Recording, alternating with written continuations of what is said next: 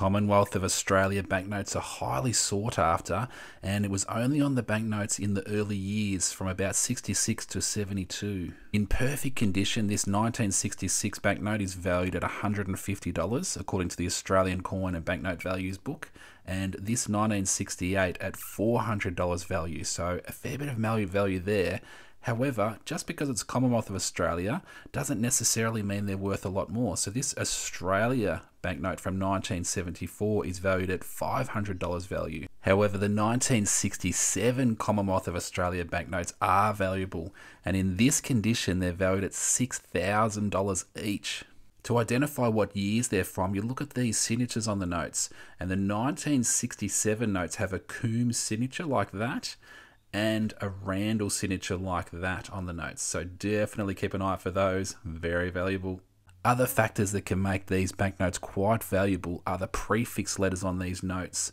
So these letters before the serial number, each year that they made these notes, the first run had a particular combination of letters, and if it's a first prefix run, then they can be worth a lot of money.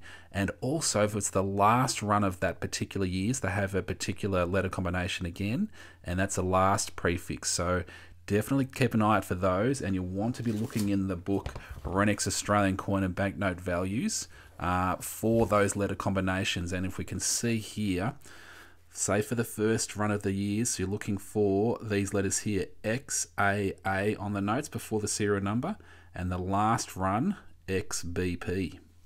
Further factors that can add a lot of value are star notes. So sometimes these notes were damaged in production and they reproduced them, but what they did is they put a star at the end of the serial number just to indicate that this is a replacement of the original that was produced.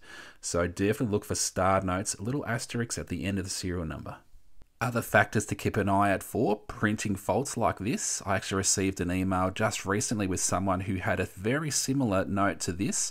Didn't even have the signatures on the note printed without the portrait of the character on the note. It was a $5 note.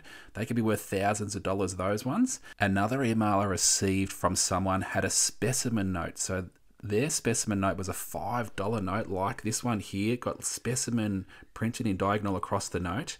And these are the values here. So theirs was a $5 note. So in poorer condition, $6,000 up to $12,500 if in perfect condition. So there's lots of different things to look for on the banknotes. Quite rare things, and the values get quite high, especially if they're in good condition. To learn a lot more about the banknotes and what to look for and keep an eye out for, this book here, Renwick's Australian Coin and Banknote Values. This is the 31st edition, the latest edition, and you can pick this up from Renwick's. So it's a great book, and lots of information in here about coins and banknotes, but I find it very useful for these older style paper banknotes and getting some values on those. So thanks for watching, and subscribe for more.